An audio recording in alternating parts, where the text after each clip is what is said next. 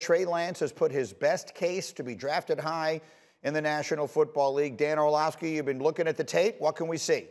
I think Trey Lance has a superpower, and it's called playing fast, but he's never in a hurry. It's a lot like Russell Wilson. So what does it look like?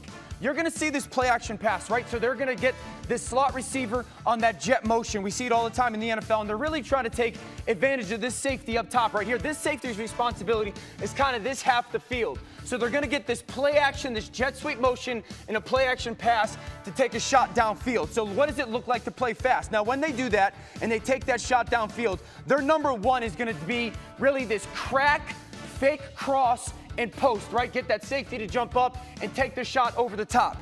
That's number one in the progression. And then number two is going to be the bottom of the screen. You're going to get this comeback route by this receiver. So it's really a two-man pass concept that they're trying to take advantage of. The jet motion goes there, and it's going to be a little bit of a half roll, right? Trey Lance's job is to go look like I'm sprinting out to the left, and that receiver is going to come on that big crosser, right?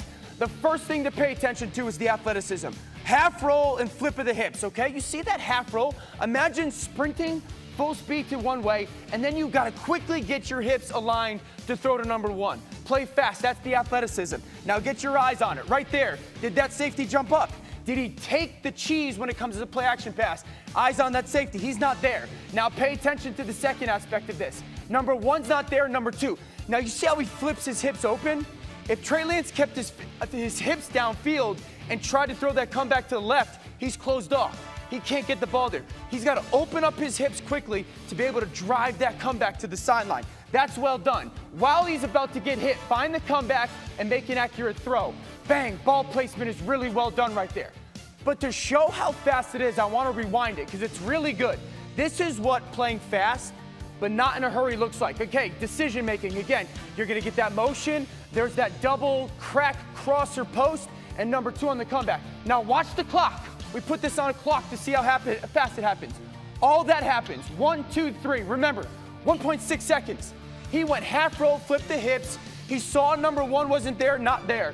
Got his hips opened up and found number two on that comeback in 1.7 seconds. Okay, that is playing fast. Have the ball placement, receiver now make the catch, okay? That's playing fast but never in a hurry. A lot of quarterbacks, when they try to play fast, it's hurried. We make bad decisions, the ball placement's poor, we don't know what we're doing. That's a superpower for Trey Lance. That is his absolute strength. That's so well done, as I want to bring the rest of the guys back in here because he's such a fascinating prospect. And I guess one of the reasons is because, I mean, realistically, the overwhelming majority of people watching the show have never seen him play. He started 17 games for North Dakota State. They only played one game this season. They didn't have a season. They created one game as a showcase for him. Field Yates, you continue to tell me that the 49ers are going to take Mac Jones. I'm not suggesting that you're wrong.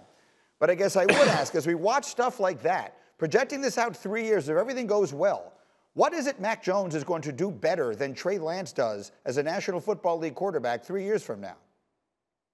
Well, Mac Jones has exceptional accuracy. I understand he had amazing wide receivers and a great offensive line, but he set the single-season completion mark in Division I at nearly 78% completion percentage a year ago. He's an outstanding leader as well. He's well built. This is a guy who may not be 6'5", but close to 6'3", and a guy who's played in high-leverage moments already, Greeny. I think what's important to do at this point of the pre-draft process is we're not sitting here and saying that the warts of Mac Jones are what should entice you to take Trey Lance. It's more about the positives that each one of them brings to the table. So I do think that Trey Lance's upside is as significant as any quarterback not named Trevor Lawrence in this year's draft. But quarterback and evaluation of quarterback play is very much a personal choice. The 49ers may feel as though the clear-cut best fit for us, who's not Trevor Lawrence, is Mac Jones. And if they don't see it in Trey Lance like they do in Mac, then you have to go with the player that you believe is the ideal fit.